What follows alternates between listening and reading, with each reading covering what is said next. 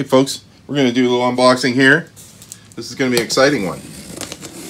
Actually, let's see, we open this.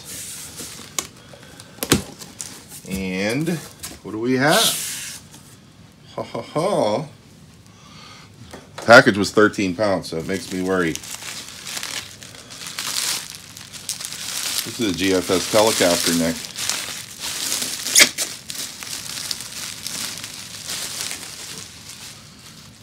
Okay. Well, you have to do some cleanup on aisle 6. Lita. Whoa.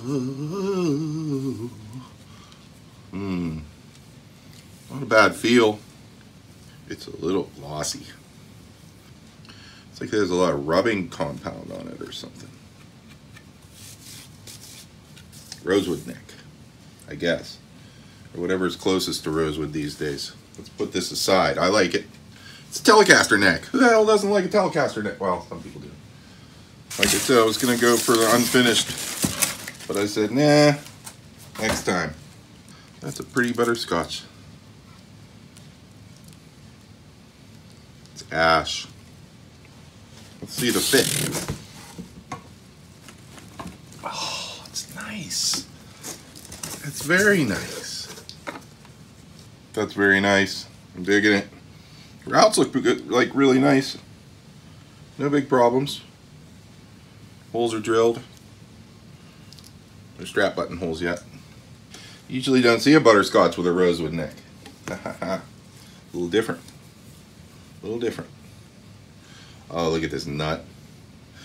It like stands up a mile off of the top of the neck. Okay, we're going to be doing some work on this. Leans a little bit backward too.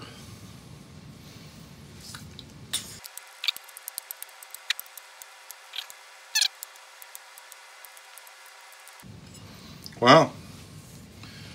Frets seem okay. There's no high spots as straight as this neck.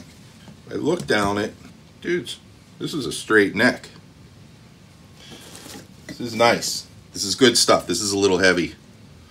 Well, I'm going to weigh this.